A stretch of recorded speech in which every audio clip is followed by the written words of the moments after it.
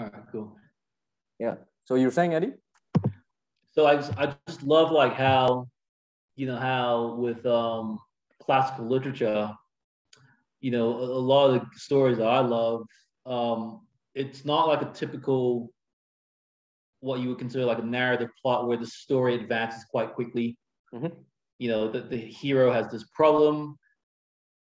He goes out and solves this problem. Mm-hmm. He meets this other person, etc.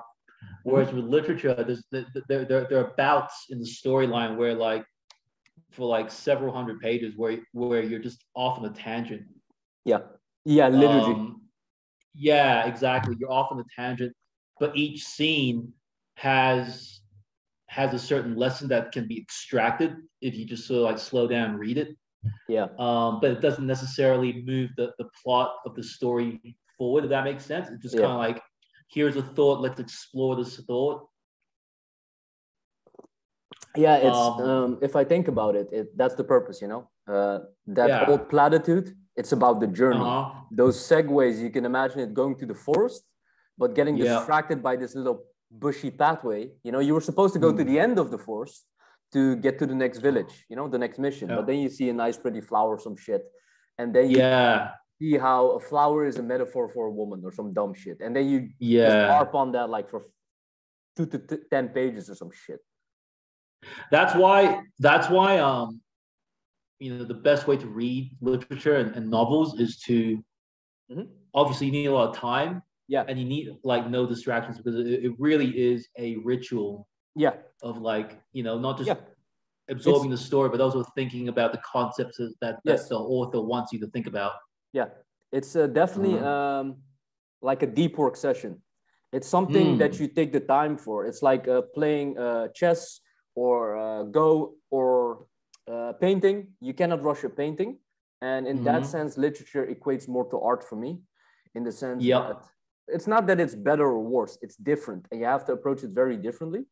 And for people who want to get into literature reading, recently I finished Norwegian Wood by Murakami. We can talk a little bit about that. But we should do that another time. Yeah, we can talk about that another time. But so what I tend to do, it's a little bit like a, how do you call it, a reflex. Once you get to know a new author, you just go on Wikipedia and read a little bit about the author, so you know what kind of themes he works with, what kind of style he has, and then you don't get confused. For example, Murakami is set with magic realism. For those unindicted, it's where fantastical elements, very like Carl Gustav Jung, like Jungian would have what these archetypical signs would come in our physical reality. And it could be very spacey, very floaty. And I didn't see it in Norwegian Wood, but in his short story collections, there's just a fucking talking monkey, for example. That's a fantastical element that if you don't know who Murakami is, or you just pick it up randomly and that's not your cup of tea, then you should have, researched a little bit, give the author a chance, and on with each author. Like Hemingway doesn't like to use metaphors that much, but if he does, it is there. And what's his name? Fitzgerald approaches it again very differently, also with themes and motifs. And on and on and on. So don't get discouraged. Approach it from a very studious point of view, truth be told, and give it the effort. Are you one of those guys where you read a particular author? I know your love and obsession with Lee Child, but like when you read an author, do you tend to like read every other? Do you tend to read every other work by that author, or do you jump around a lot?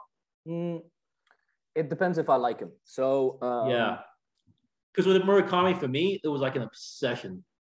Like I read Norwegian Wood, and but that was a bit of an exception because my brother had like a massive collection, and he lived in Japan as well, and so I read Norwegian Wood, Dance, Dance, Dance, Kafka on the Shore, Hard-Boiled Wonderland, and End of the World. Like pretty much in sequence. And a few others I read, I can't remember, but I remember just being like obsessed with his style, that dreamlike state that you're always in. It's he cool. Has that magic. It's a weird feeling. I would say if the author catches my respect. What I mean by that is like a magic trick, it's a flourish kind of. And if you like it, you want more of the trick because only he can give you that juice. Only he can give you that special voice that he has or a sauce. And for example, with Ernest Hemingway, to talk about one of my other favorite writers, I haven't read him, by the way, in a long time. I might try to complete his oeuvre, his whole work, because I was addicted after I bought his first novel. It's called The Sun Also Rises, or Fiesta in some countries. And I just got hooked on his specific style. It was a little bit clunky, they had said about his first novel. And legend goes, his parents even didn't like it or something like that. But I got hooked on it. So I went down the rabbit hole until I found my personal favorite, which is, what's his name? Farewell to Arms. That's my favorite one for the characters, because the boy and the girl are so lifelike. You can tell that it's very autobiographical written, that it must have been based on one of his lovers or his wife or something like that. The way they speak with each other, it's so good. It cannot be fake, you know? And I mean, Hemingway's like, he's just a classic writer. He's like a man's writer, you know. He literally this guy just literally lived a really adventurous life and wrote stories based on his experiences. Yeah, that's pretty dope. But so that's pretty much what he did. Yeah, it's only if you capture my respect, kind of, and then you go down the rabbit hole, because you know only read you know, for people want some actionable advice, only read stuff that you really care about. Don't listen to what the fuck me and Eddy are saying or somebody else. If you think this is cool, if you think something is cool, just pick it up, give it a chance, and just read it. Don't give a fuck what anybody says. Yeah, I love it. That's the best reading advice we can give you. Yeah. So a smooth transition today on the Eddy Fury podcast. We're going to talk about Final Spin, the first fiction novel by none other than Jocko Willink. Yeah. It's gonna be good. So, but I love it. I think last year in 2021, so damn, time flies. Is me and Eddy had heard about that Jocko was putting this out, and I think I saw it in one of his tweets, and I just clicked on it, and I went to like a pre-sale page on Amazon, and I saw Final Spin. I was like, it's gonna be something hardcore, you know, like typical Jocko. But it just said a fiction novel by Jocko Willink, and it actually got me really intrigued. What got you, you know, what got you going? What got your energies flowing when you heard about this? Like, okay, so just to like preface this entire conversation, I will just outright just say I'm a massive like simp for Jocko Willink. I discovered Jocko. I just listened to the very first episode he put on this podcast. I listened to him before he had a podcast. Yeah. So I've always respected him as exactly. I've always respected him as a man. Yeah. But I always knew that he had some serious writing chops because he studied the classics in America. Like he studied literature, and he's a massive Shakespeare fan. Oh yeah. So he's really like this guy knows his literature. He might come off as a bit of a knucklehead because like of the whole, you know, discipline and like, you know, and Navy SEAL thing, listen to hardcore metal and shit, you know, and all that sort of shit. But he's really I can tell he's a smart man, and he reads very widely.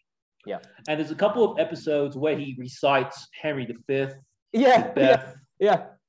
And like he does a really good job of it. And so I've always felt that he's had this fascination with literature. He actually says he's not a massive fiction reader, which I think he's kind of lying.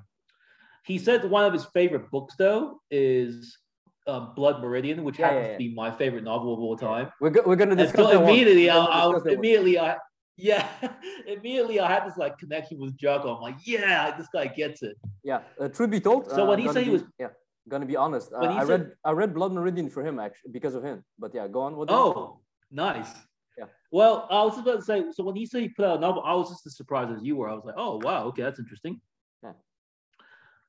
And my expectations were low because I was just like, well, you know, it's his first novel. You know, he's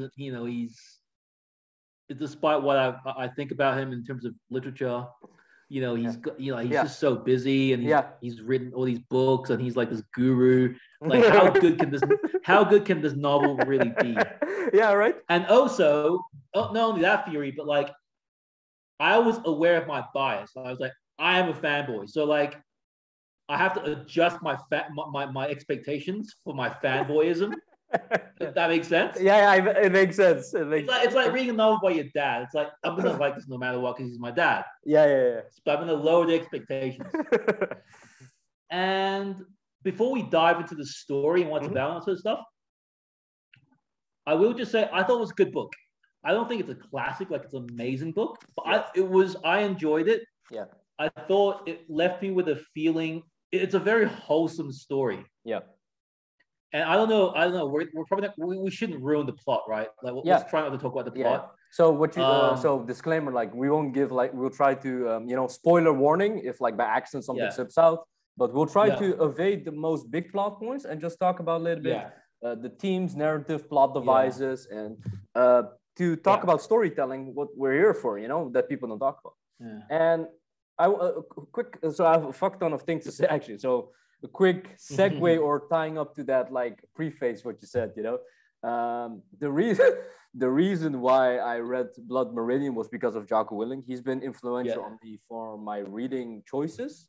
But actually, for people who are watching this right now or who actually, Eddie, to go even deeper, the reason why you and I know each other is because of Jocko, actually. Yeah. Because before he had his own podcast, he was on the Tim Ferriss podcast, right? Like you said. Yes. I watched that one as well. I just got into Tim Ferriss. Tim Ferriss has beautiful podcasts. It's full of wisdom every minute, you know? And then I saw this hardcore Navy SEAL. He can choke you out, blah, blah. I was like, fuck, I need to check out this guy, you know? And back then there was this social media app called Twitter. I was like, what is Twitter, you know? And I make an account just for Jocko. He's the only person that I follow. And my password is something like Jocko Willink or something. It's not my password anymore. If somebody wants to hack me, it's not my password anymore. But and so he's the reason why I gotten down this journey and why I met people like Eddy, Money Twitter, and why I'm doing this now. Wow, love it! I fucking love it, man. So how to say? I have to put him like down a notch as well, not to pedestalize him and stuff like that. But it just got me curious, man. So I just wanted to hear what he was going to do because I'm going to talk about that a little bit later. I have listened to the Audible version of Final Spin, and Eddy has only read the Kindle, right? So yeah, Eddy has seen it from a visual point of view, and I've approached it from an auditorial point of view. That's going to give a nice dichotomy, you know, layers. Jocko loves to say the word dichotomy. And that's going to give it a nice like little tension between me and Eddy when we go back and forth. But I just wanted something new, you know, and in his bonus conversation, he actually says a lot of things that, like, for example, Jocko Willink, his mother used to be an English teacher or something like that. That's said on the podcast, by the way, not on the bonus conversation. But in the bonus conversation, he talks about how he's a well-rounded human being. He loves playing guitar. He's not good at it. He loves music. For example, what's his one of his favorite bands, White Buffalo? I don't know, for the Americans out there. I like White Buffalo as well. But you wouldn't expect that from face value. Look at Jocko. Yeah. You know? But he surfs and exactly. And lots of shit. Yeah. So that's what made me intrigued. I wanted to see a slice of Jocko in this case, the listening book format. And just want to see what it was all about, you know, and it delivered in my honest opinion as well. I'm not like big on reviews per se or something, but it was a thumping read that I just got hooked for a couple of days, and it was enjoyable. And I will never forget a book that I finished, you know, including this one, and it was good. Yep. Yeah, it's a very short book. You can probably pump it out in a couple of. I read it in like 3 or 4 sittings. Yeah. For me. And I would say the word is wholesome, just purely because of the main character, Eddy. Yeah, let's dive into Eddy straight away. Yeah. Well, let's just give a brief overview. So the story, it's about this guy. His name is Johnny. Yeah. He's a bit of a loser. He works like at this supermarket, like as the guy stacking the boxes with his friend Goat, and his mom's an alcohol. That's not interesting. Or we want to dive into the mom. That she's not in there, but his mom is a alcoholic, and he's got this brother who's mentally ill. His name's Artie, and Artie works at a laundromat. And I can't really say much more than that. Something crazy happens, and him and Go get involved in some bad shit. I would say I would say a little bit like literary buffs. It slightly ties to, so it's not I wouldn't say it's like a literature book, but if it tries to shoot for literature, it's this, there's this phrase or concept, it's called roman de clef. What it means, actually, it's in French, it means a novel, or a roman means novel.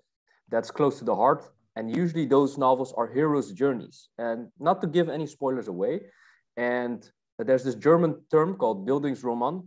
It means, Bildung means to build up. And it's a hero's journey kind of as well, for the arc that, so I wouldn't say Artie goes through an arc. I would say if he's a foil for Johnny, or Johnny is a foil for Artie, because of the arc that Johnny goes through, Artie gets developed as well. And so what Eddy has hinted, that something crazy happens and pushes Johnny forward from loser status to redeem himself, to make something of his life.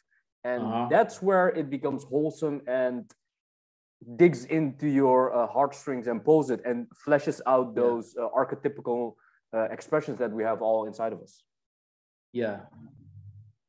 I think one good thing right off the bat that I think that, and this is probably like the biggest strength of this novel, is all the and he says this, like Jocko, the characters are perfect composites of people that you and I can relate to.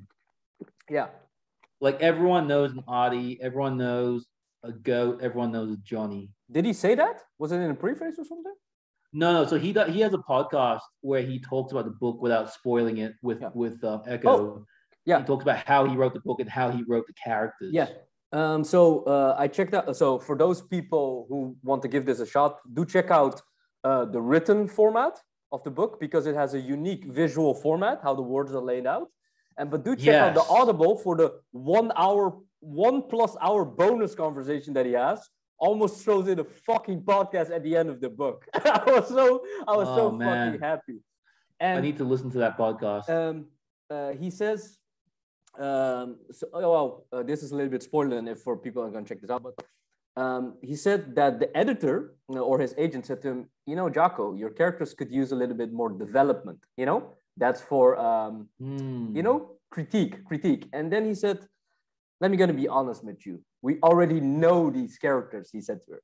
We already know what's going through Artie's head. And I don't need to flesh it out what they're gonna say, or I don't need to expand upon it. We know Johnny, we know Jessica, we know Goat, we know everyone. They're so archetypical. He didn't use that word. So, but you know what I mean? It's they're housed in our subconscious, in our collective unconscious, to phrase another Jung term. I think that's what makes this book such an easy book to digest. Because those characters, like, it's kind of like I felt like I was going back in the time machine and like hanging out with, like, because these characters, I think they're only early 20s, and they're the type of people you do meet around that age. So for me, like when I was reading, it was like it kind of immediately took me back to that period of my life, and I can think of at least two people that are very similar to like Johnny and Jessica, at least. And Go.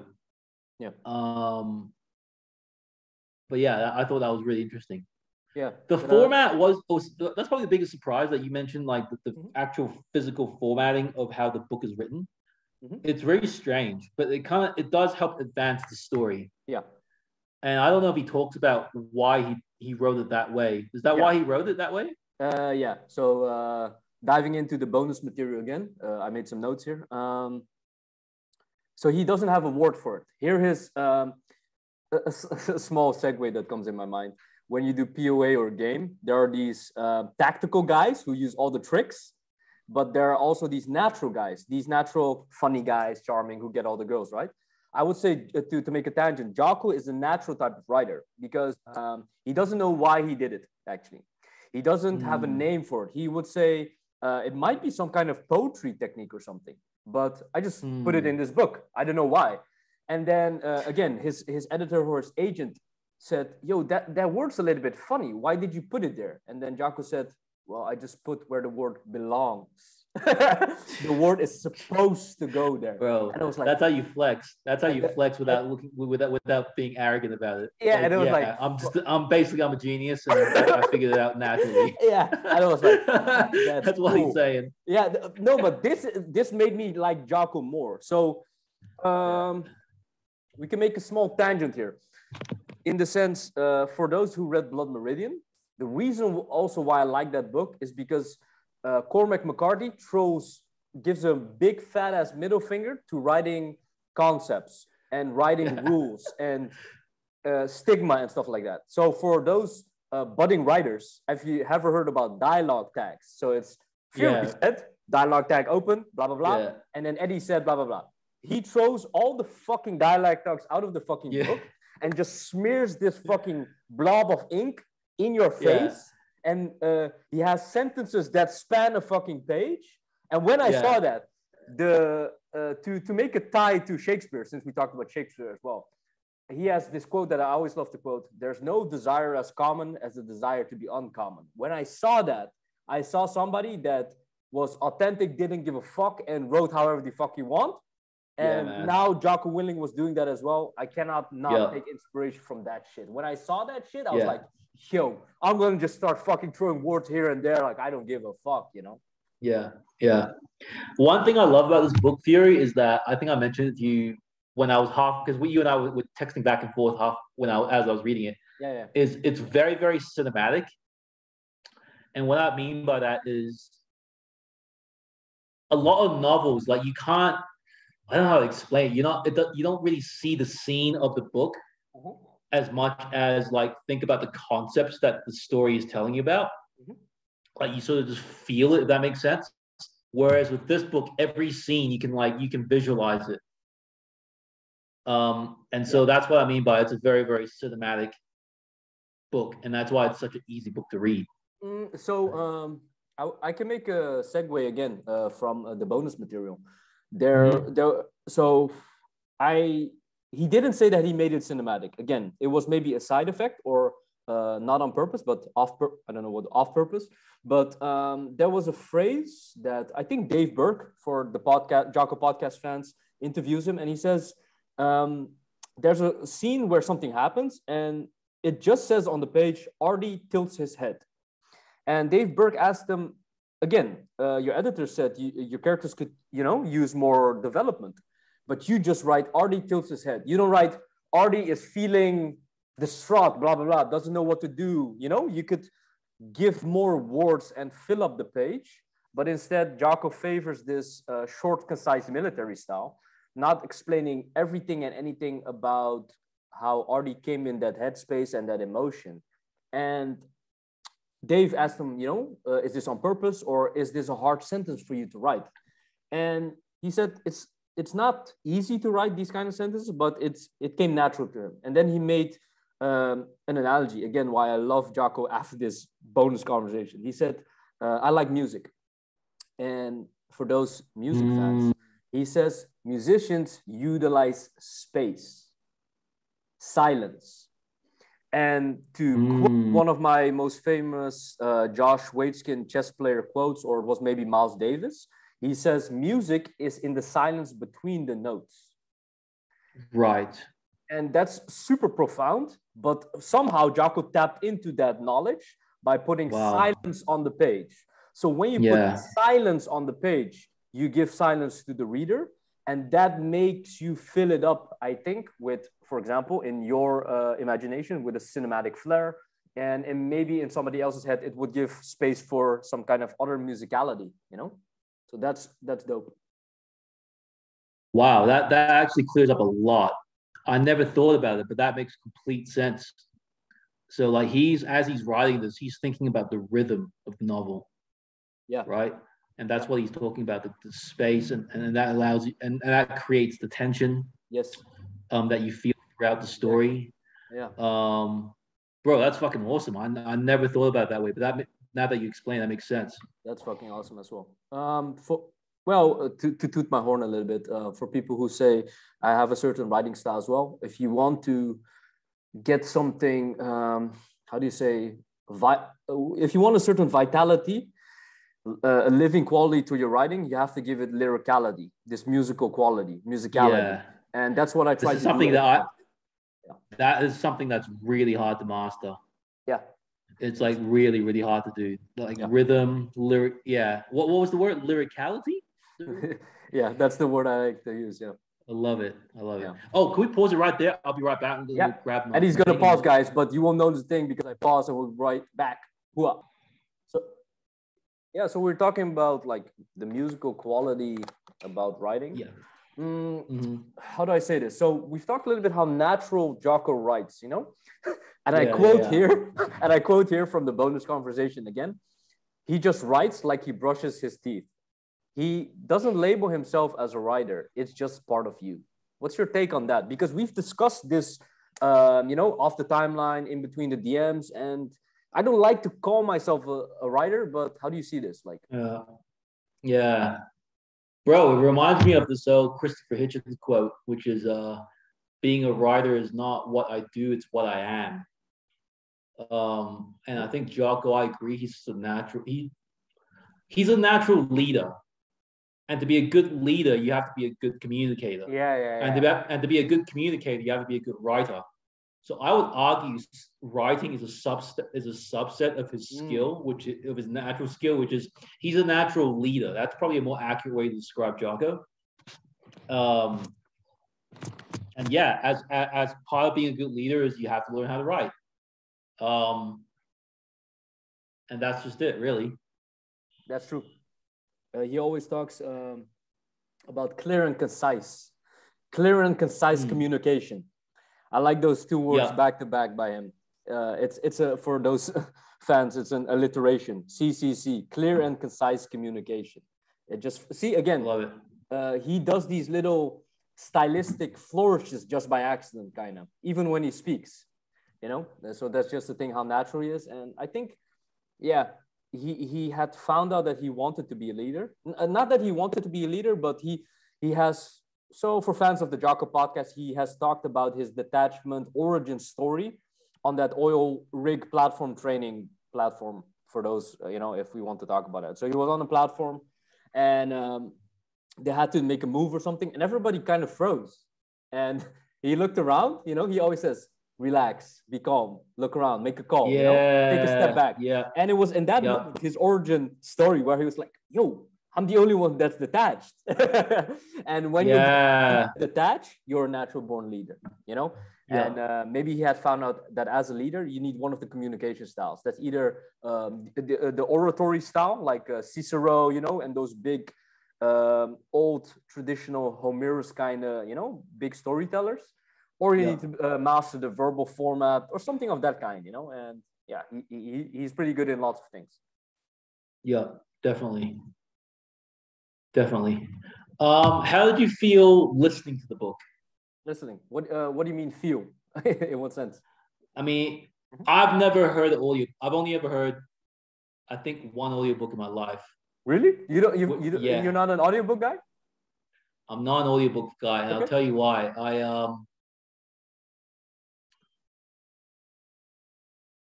It's just for me, I'm a slow reader in general. And so an audiobook for me, it's very hard for me to get into it because it just moves too fast. Mm-hmm. So I've never really, the only audiobook I've completed is Green Lights by Matthew McConaughey, which is a great book as well. Really good one. We should review that one as well.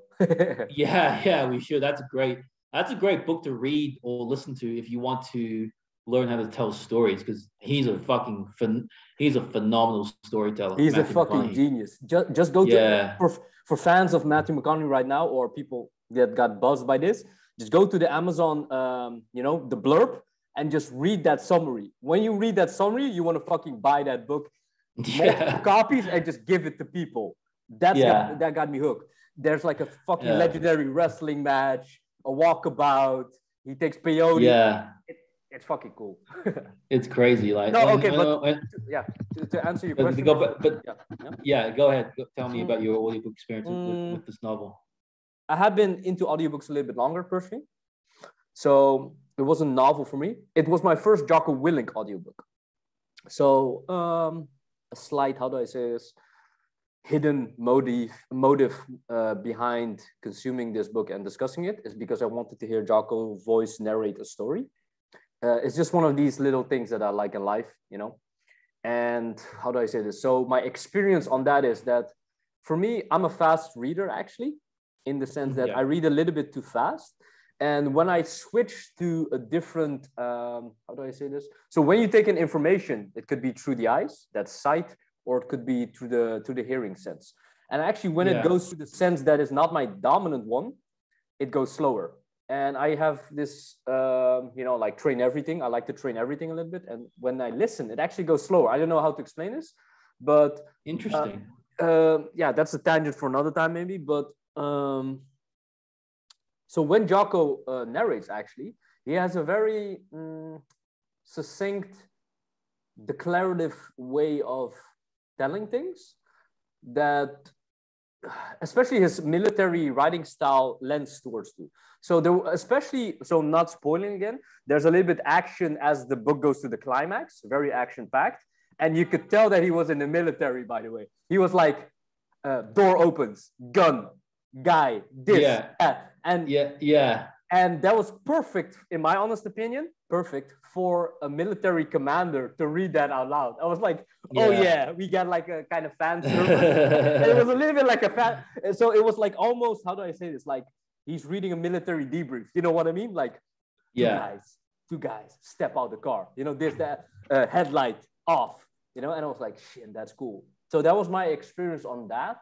I just like listening to his gruff voice.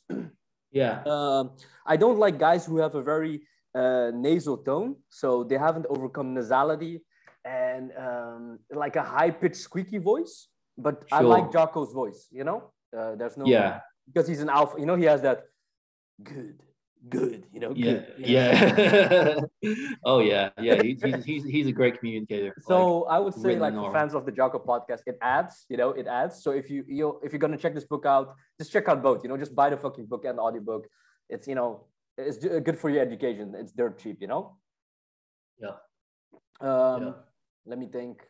I haven't written anything down as to that experience more so, but I would say that it flowed really well. So like I said, it makes me want to slow down, but it got me into it. That made me check that book out only, in a sequence, like days and days and days and end until completion. And that just lends to the quality of the story coupled with the narration, so no knock on it. It just flowed quite well. It's good. Did you notice, I don't know how it came off in the audiobook, but there's certain scenes where it's whatever's going on in the scene's quite a serious part of the story, but it's quite comedic as well. There's parts of the book where I just I was like I'm laughing, and I can tell that he's written it in a way that makes it, that's supposed to be funny, but not like ha ha ha, like pure comedy funny. Yeah. Just the way it happens is quite funny. Yeah. Maybe I haven't, to be honest, I'm not a funny person. So sometimes I have this thing that I miss humor, Oh, right. of the Big Bang Theory, like Sheldon Cooper doesn't understand sarcasm or some shit, I sometimes miss those kind of things. But was there a specific scene that you can talk a little bit about, or without giving too much away? The first gunshot, like there's that scene's like, it's funny, man. Like, I don't know, because this is ridiculous, and the way it happens. I think so. I tend to conceptualize things a little bit differently in my brain. Yeah, I was in like, the cafeteria, you know what I'm talking about, right? Yeah. I thought this was no, I thought it was like, I would almost say redonkulous. Like, yo, this is fucking ridiculous, you know? And to use again, like since we're talking a little that's bit. That's what I mean. I think to talk a little bit about literature, I think this is almost the concept of absurd, you know, like going closer to the absurd. Like, yo, this is absurd, man. And yeah, I don't know. Yeah. You said he did that on purpose, you think, to make it that ridiculous? Well, I think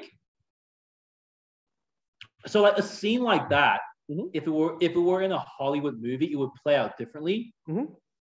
Whereas the way he wrote it, it seems very realistic, but also the reactions of the people are quite funny because it's so real. Yeah. Oh, something just popped in my head from, I think it's George R.R. Martin. So the creator of Game of Thrones, the book series. Yeah. They once asked him, how do you write dialogue and interaction, you know, to make a tangent to this. And he says, you just create an organic living character, let's say Khaleesi or Jon Snow, the big, you know, the OGs. And what you do, you just put them in a scene, you know, they're in the castle or whatever. Yeah. And because they're so fucking real, Jon is gonna say X, Jon is gonna do X, and Khaleesi is gonna do X and XYZ. Right. You know? Right. There's no other way that she's gonna do that other thing, right? So making a point for powerful story construction and making the focal point characters around the story around which the story is created. If you just create, again, like we said, we know characters like Johnny and Goat, I think, who are in this scene, you know, and if you just make him like real characters, living human beings almost, put them on the page and put them in a scene where something's going to happen, like, you know, roughly what is about to happen, there's just act in their natural way. Yeah. Which something happens that maybe Jocko didn't plan from, like, let's say, when he opened that chapter, you know, he's in his typewriter or whatever, in his Google Docs, and it just explodes and combusts and gets ridiculous like that. And he would even look on the page, yo, I didn't expect that, but it works, it flows, and it's very organic and natural and true to the characters, how he had positioned them. To use another, well, this is full of Jocko layers. To use another word like he loves to use in his podcast, characters in a scene are decisively engaged. Like in the military, once you're in combat, you're decisively engaged and you go for the fruition or the climax of the battle. And in this case, the battle is two characters in a scene. Interesting. Yeah, it reminds me of, for those who really want to learn like the art of writing and so forth, especially when it comes to fiction. Yeah. The Paris Review, which is a literary magazine. Is it still ongoing? I think so. I'm just about to Google now. It has like a bunch of like, so the Paris Review. It has a lot of really good interviews with like classic authors. Anyway, I've seen a couple. So I'm not big on that, but I think I saw Tim Ferriss quoted once, or, you know. Oh, interesting. Anyway, so they did one on an author who I love called Norman Mailer. I don't know. Norman Mailer is like an old school American author. He wrote one of my favorite novels ever. It's called The Naked and the Dead, which is about a troop of American soldiers who are trying to take this fort in Japan. And long ass fucking interview. But it goes back to what you were saying about how like putting characters in the room and then just letting them naturally interact. The way he did it, man, and this is epic, he would have a manila folder for each key character of the novel. Yes. And he would write a biography for each character. Yeah. And so like if he's writing a scene, he doesn't know how these characters should react. He would pull out his manila folders and like read your bio as if it was a real person. I used to be part of a writing group, and they were kind of geeky and into fantasy books. And it's, I don't know Norman Mailer, but it's among fantasy writers that you build character sheets, and they do it as well. They have these stacks on stacks on stacks where they first write fucking character sheets before they write the story. And I was like, yo, that's some dorky ass shit, but it sounds cool. Don't get me wrong. Now that I think about it, it's cool. because yeah, it's dorky and it's epic. it's epic because now to make this even more dorkier. So I used to watch anime, and there was a series called One Piece. It's one of the most famous anime besides Naruto and Bleach. Not gonna go too deep in that, but amongst the manga writers, One Piece was the most famous because it was so dense with all the fucking character background, and the stories were huge. And what's so fucking cool about it, I can never stop talking too much about this. He has an arc that is so huge always, and you just want to go to the fucking end. But we've talked about making these detours, right? And so there's something called like the fucking Elephant Island arc or something. I'm out of it. But he put a screenshot on his Twitter or his social media or whatever, and then you see this fat book. That's the fucking arc. And then to how do you say, like almost cock tease the reader, you see these like fucking notebooks like stacked upon stacked of the other arcs that are gonna come, and people are like, whoa, shit. Yeah. Fantasy is a different genre like that though, because their stories and the characters are like really, really well developed. That's where the geekiness and the dorkiness that you talk about comes from, because they've like just gone full autistic and thought about this way too much, right? Yeah. Right. Yeah, that's interesting. But anyway, that is a probably like a great way to write dialogue, right? That's probably how you get really good dialogue, when you just go, right, this guy's like this person's like that. They're in a room, they're having a conversation about this topic. Like, how would it come out naturally? So truth be told, it's a little quirk or a little hack that I like to use when I were to write a fiction book. I don't write fiction that often anymore, but I make one of the characters into one of my friends, and it's almost impossible not to know what the person is gonna say. And because I just know how they're gonna say the word, I even know where the commas and the periods go. And I can make a little, like, I don't know if Eddy remembers that, but I was gonna write a certain thriller novel where I take everybody like Eddy and put him on a page. And I asked Eddy, what kind of character do you want? What kind of weapon do you want? And those kind of stuff. Yeah, I remember that. Yeah. I think I still have those notes somewhere. So if I were to write a character like Eddy, he's gonna talk a little bit like Eddy, but in a more, how do I say, action hero kind of vibe, Nice. Yeah. So it's just a little trick. Oh, that Jocko used as well, because you said you can imagine that Jessica and Goat and Johnny, a couple people like that, right? In the bonus conversation, he talks about how, especially I think Johnny, one of the main characters, was based on one of his guys that he used to know in New England before he left there for the military. So long story short, that guy, he got into some trouble, and I think he maybe committed suicide or something. He did, and he was someone who had a lot of potential but never fulfilled his potential. Yeah, so that's the type of character that he wants he wrote. Yeah, and that's exactly who Johnny was. Like, he has huge potential and stuff like that. And so I think so. This thing that we're doing, this back and forth, is to give back the potency to fiction, right? That's the power of fiction. It's a slice of life. It's a lens through life, if we see it like that, because these characters come from living human beings. We're reading Johnny, but through reading Johnny, we read this late past friend of Jocko Willink, and that was a real human being. And it's the ultimate homage, if we're gonna think about it. Actually, it's the ultimate homage. A lot of people say fiction is like, oh, it's not real, whatever. I actually think it's more real than real. I think it's hyper reality fiction. That's how I see it.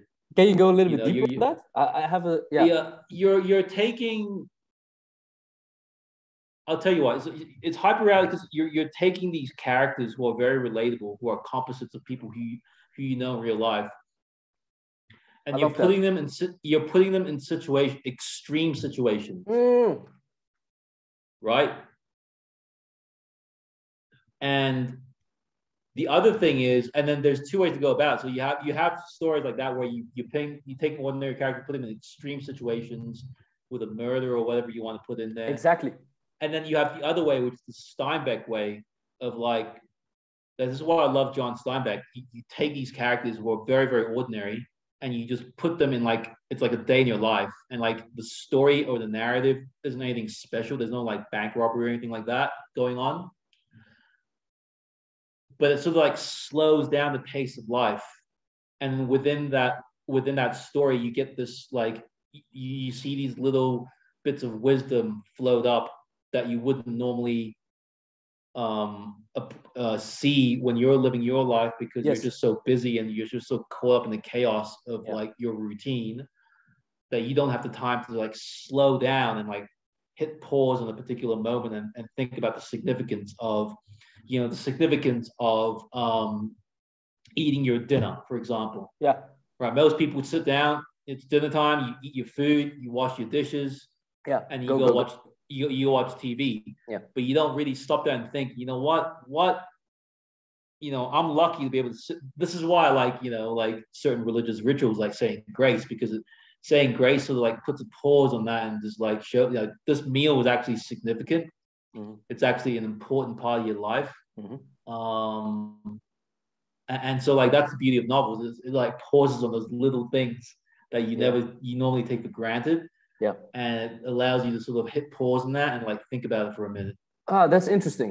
So regarding that last pausing element, to make a small tie to our last podcast, we talked about rituals, the difference between rituals and habits. That is this what we're talking about again. Exactly. And it reminds me of Norwegian Wood of Murakami. We'll talk about it another time, but how do I say this? So, like you said, that dreamlike quality of his, the mundane, he makes it sound special, and I really like that. Yeah, there were just there was a girl.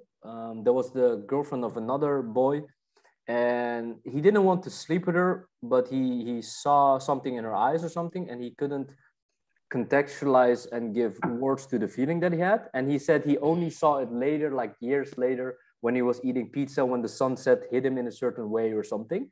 And Norwegian Wood? Yeah, in Norwegian Wood. And it was a very strange paragraph to read, but it was written so special that it was very romantic. Not in a simpy way, but it was so beautiful. And when I read that, there was this personal story that I had as well with a girl and a pizza. But it wasn't like that, but it made me think of that I had made that special moment, quote unquote special moment, quote unquote moment in my life, quote unquote special in that sense as well. And that's what we do as writers, to give something a sense of heightened reality. You said it already, hyper reality. And I tend to do that as well. Now that I think about it, I do it unconsciously though. Actually, I just pause at the things that I think I have to give pause. Like the other day, I was writing a little bit just how I went to buy cigars or something, and I just wrote it for myself a little bit.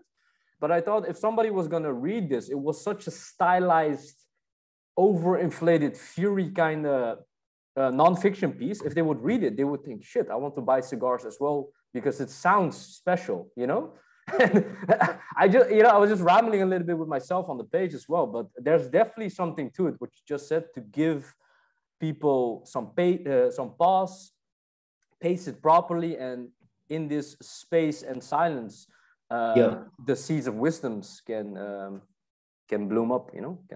Yeah.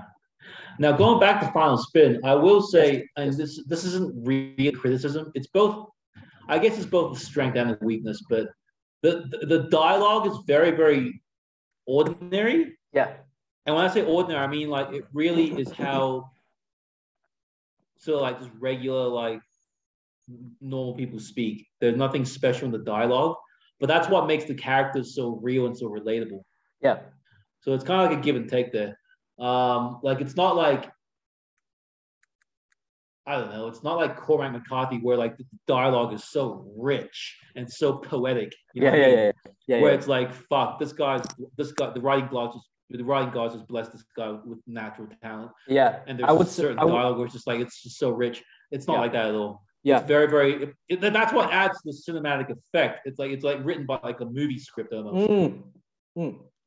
Definitely. I think if we're gonna give some form of critique to this book, it would be that like you said, he's no second Faulkner, he's no second Hemingway, no second McCarthy, and but actually to tie that a little bit back to that Steinbeck theme that you caught a whiff of. Could you explain to the readers a little bit what you? So I think you talked about it pre-recording, but could you zoom in on a little bit on that? Because he mentioned that I want to go in on the bonus conversation material.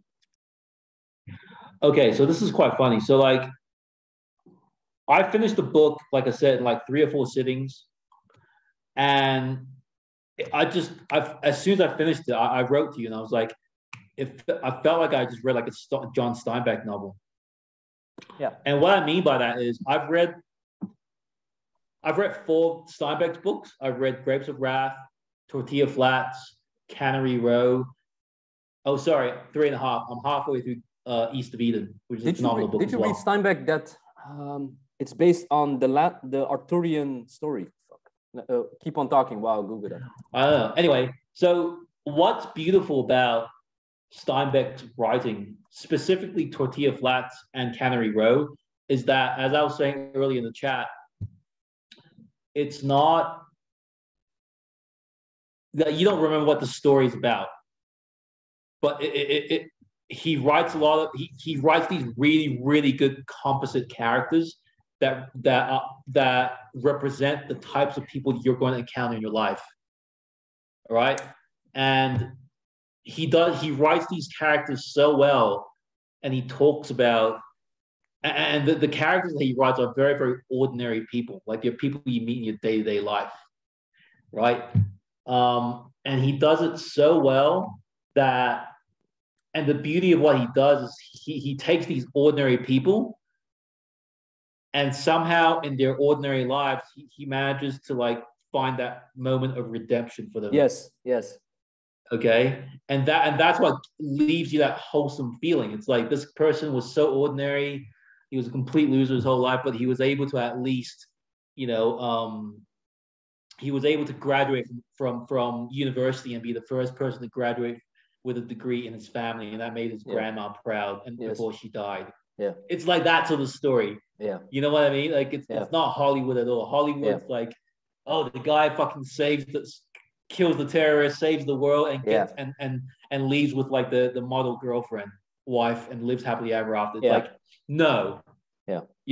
Like if you're an ordinary person, like there's not, you're just there.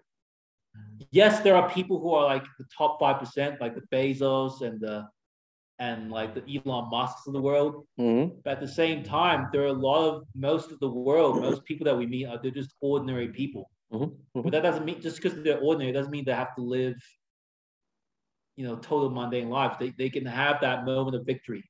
Even that moment of victory is just as simple as like being the first person in your family to graduate with a degree. Yeah. Or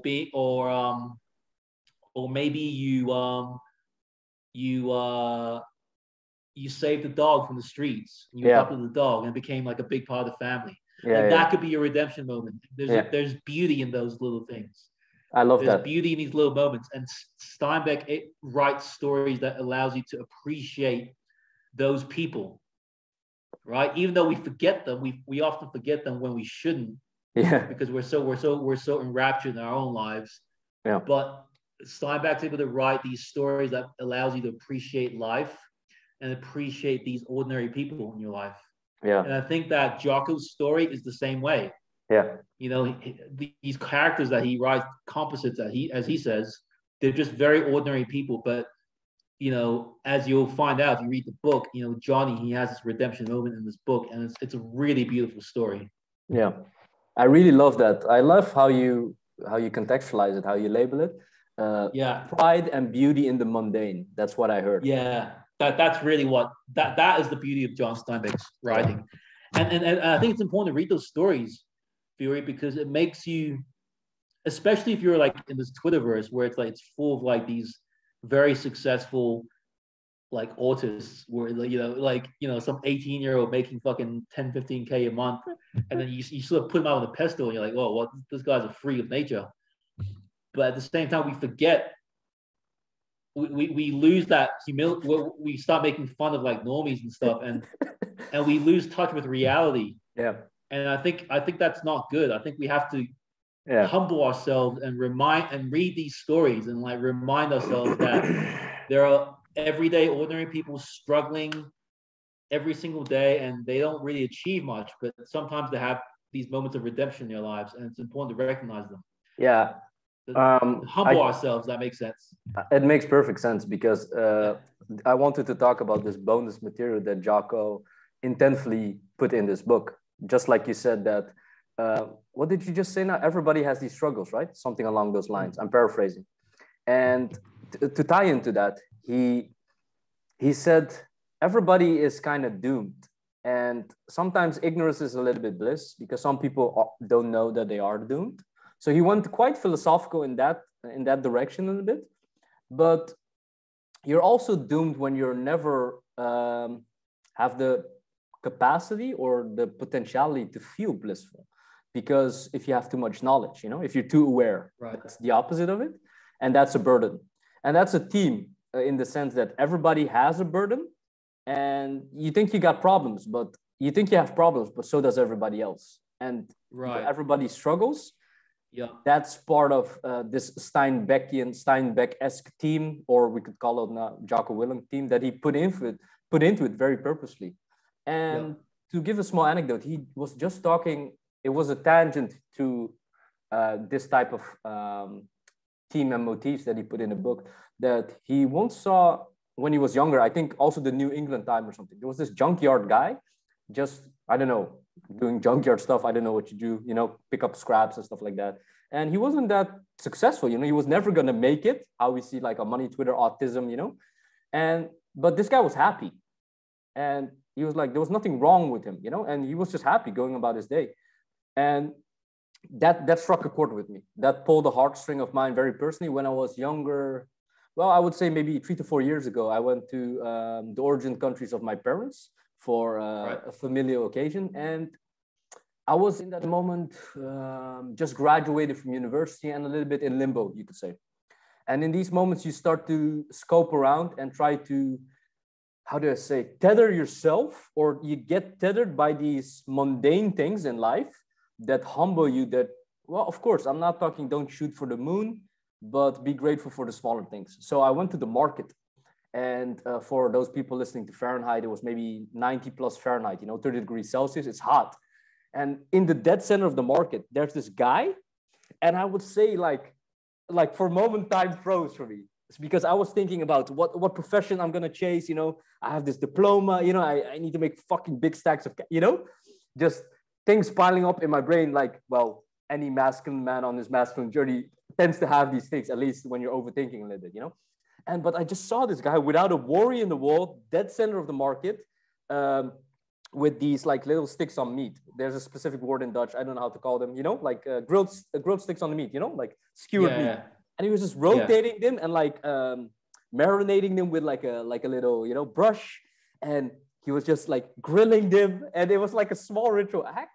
And I was looking at that guy. He maybe made, his rent or something, by how much he sold that day. He didn't look fucking rich or successful, but in that little time bubble, that fucking time capsule, he was just there grilling meat, and he was just blissfully ignorant in his little time bubble. And I was like, shit, this is the mundane. This is the power of the mundane, Yeah. And you think, if I want to master something as well as this guy's mastering grilling meat. You know what I'm saying? Yeah. So, like they always say in Zen Buddhism, like the best Zen Buddhist masters are undercover on the street, they're right fucking there. And that's what, truth be told, not to sound like a creep. Every time I go outside, I watch little children in the sense that for how free they are. They have no programming. They're not stuck in the matrix. They're blissful. They're a blank page and they flow really well. So they don't get rejected. So I was at the square having a beer, I think, yesterday. The sun was out and I was a little bit pensive. I was just smoking there and a little bit thinking, like, what do I do now? I was overcomplicating it a little bit. And I got schooled by a Zen master who was a little 5-year-old boy. He was like running around and he was so free. It's like, shit, that kid has no care in the world. And then he kind of walked by me. He made eye contact with me, and he could see that my frequency wasn't on that like power versus force high frequency. It wasn't high, you know. And he looked at me, and he had like that innocent look, but high energy, you know, in his eyes. And he just waved at me really fast, you know, like, "Hey, what's up?" And I waved back, and it gave me like a lightning bolt to my heart, you know, how he wasn't thinking about rejection, fear, anxiety. Should I wave at this guy? Should I not wave at this guy? It was no mind, like they say in samurai Bushido wisdom, just straight off the cuff, you know? And I was like, shit, this kid has it. You know, this kid has it. And to tie it back a little bit, that, yeah, the power of the mundane should be glimpsed through fiction and storytelling, such as Final Spin. Yeah. Yeah, because it allows you to sort of like zoom in on these seemingly insignificant moments. Yeah, that's beautiful. And it actually shows you there's some magic going on here. Yeah. When you were telling me that kid, it made me think of Artie, who's the one of the key characters. Oh yeah, in the novel. yeah. Actually, that ignorance, that blissful ignorance that you described, that's exactly what Artie is. Yeah. Right. He had this thing with laundry. Yeah. So Artie is the key character. The main character is Johnny. Artie is his little brother, and he's like, as we mentioned at the beginning, he's mentally ill. And he has a job at a local laundromat. He's obsessed with laundry. Like, he knows everything about fucking laundry. Like, he knows which soap, what temperature, everything that for every specific piece of clothing you have. He knows exactly how to wash it in a way that makes it comfortable and clean and so forth. He's obsessed with detergents and softeners and all sorts of stuff. The guy's an alchemist when it comes to laundry. Alchemist of laundry. Yeah. Yeah. So, and you think, well, who fucking cares? It's just fucking laundry, right? But yeah. That gets mentioned in the book as well in the beginning. But then it makes me think, okay, smart ass, what art form or what skill set are you that good at? Laundry, right? Most guys I know are not that good at anything, right? Certainly not as good, you know. Certainly not as good as Artie with laundry. The fuck? Yeah. The fuck you shitting on Artie? What is your art form? What is your occupation? No, but I remember. So it was in the book, right? Did you read it? Like, Johnny was having almost a very.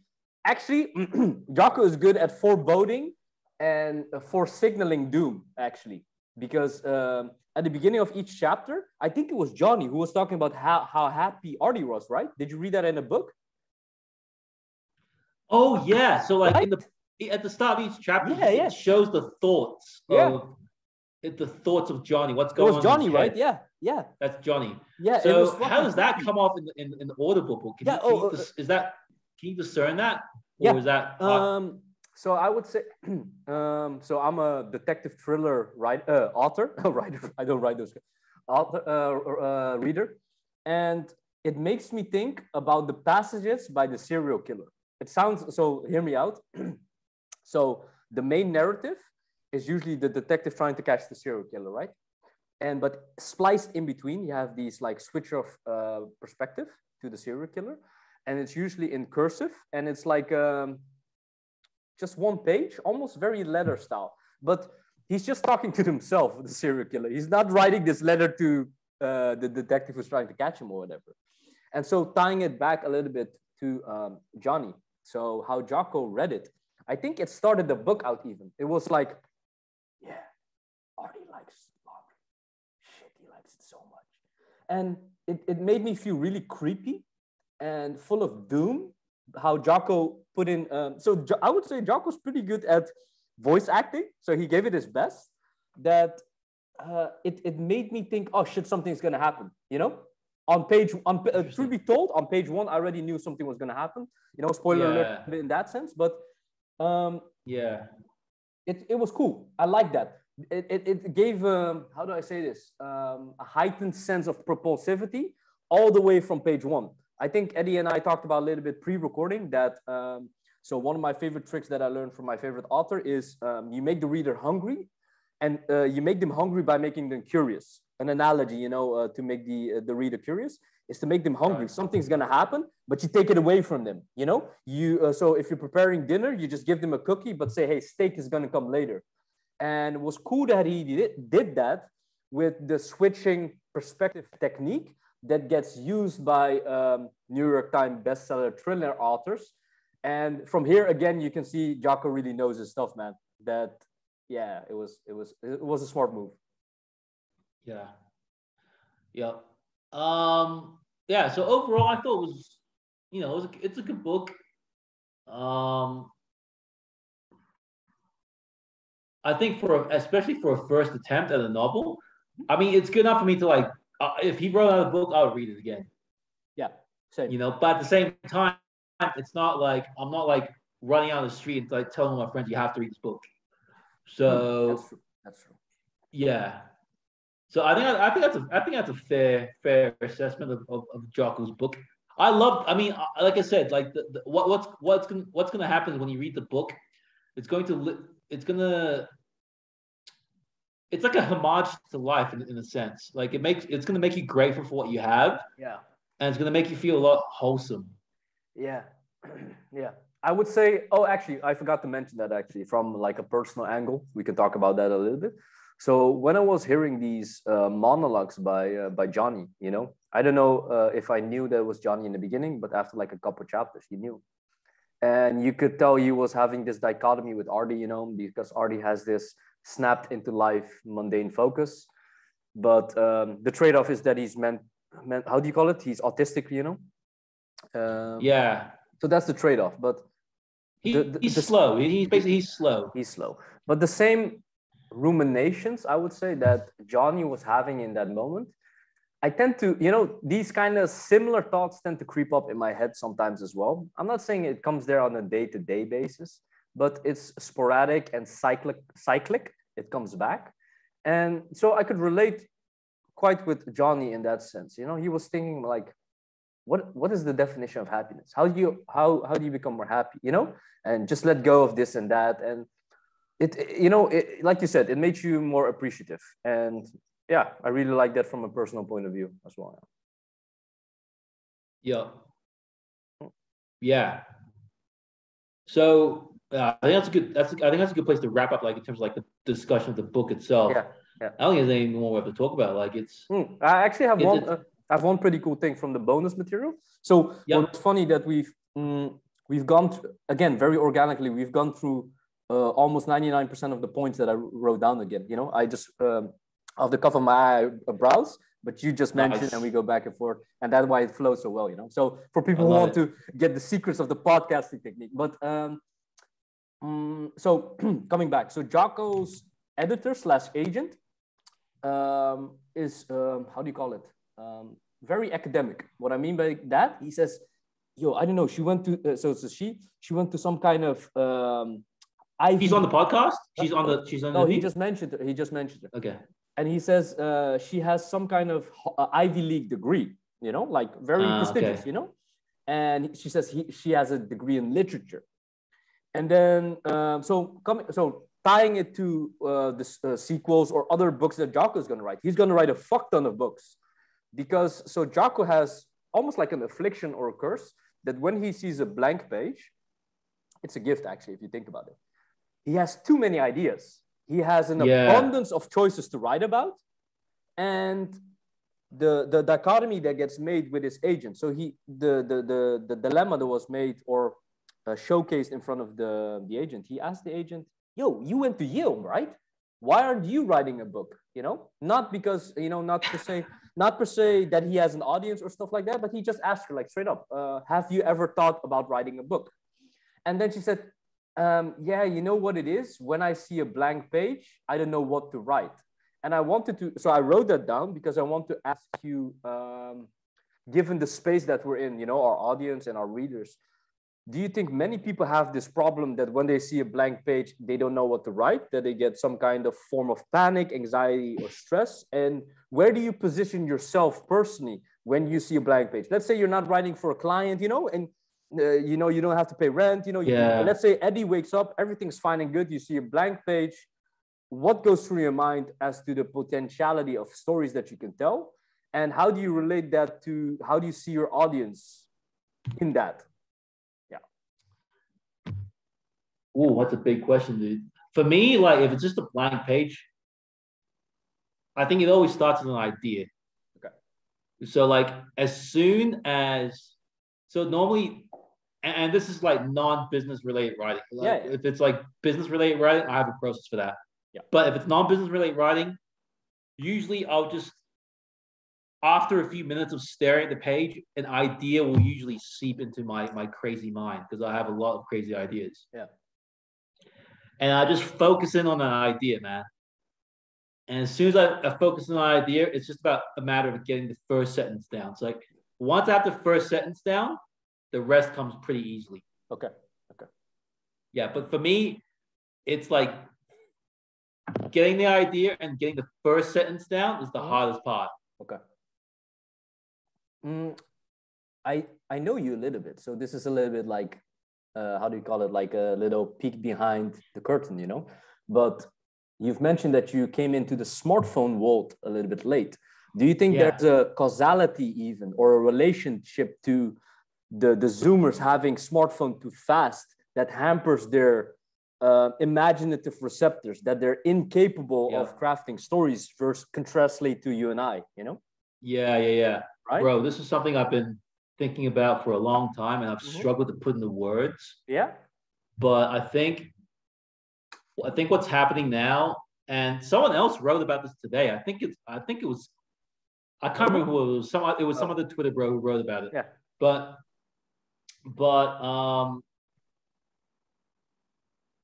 what's happening now is like people are scared of being bored.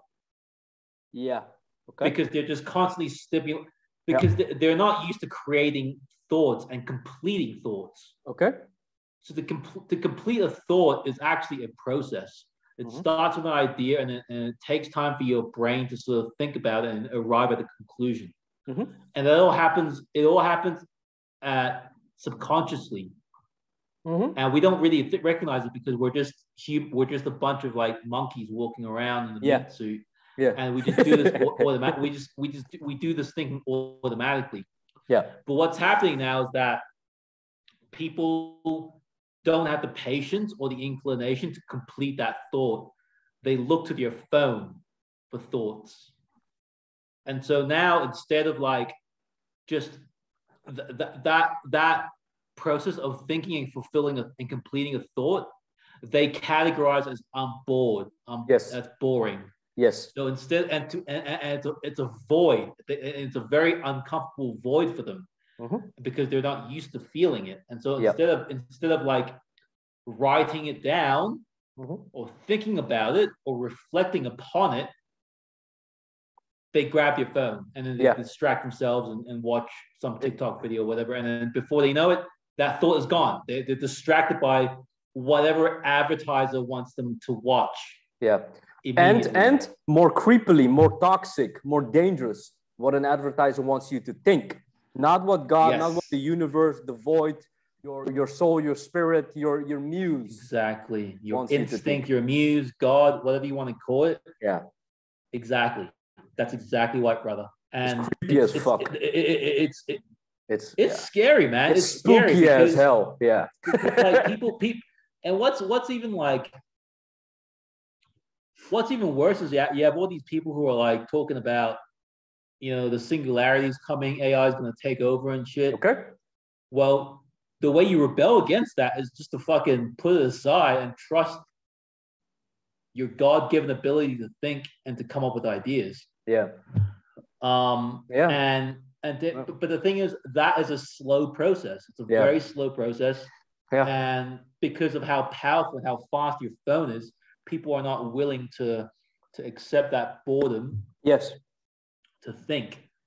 Yeah. It makes a little segue, see the potentiality of the mundane, Yeah. And I think that's why Twitter is such a unique platform, because Twitter is like that one space in the digital world where people are still sharing very interesting ideas and putting out their thoughts. Yeah. But even with Twitter, it's like, I've noticed myself, I was talking to a friend about this today.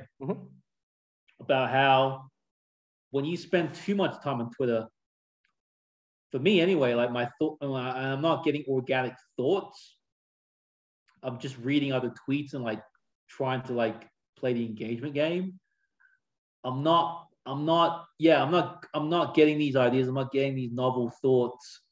And that's frustrating to me as a creator. And so I have to like, so that's when I say I talk about, I have Twitter burnout. That's what I mean by that. It's like, I'm not having that organic experience of having, of just, of just listening to my intuition or God, or what you want to call it, and going along with that. Yeah. No, I feel you on that.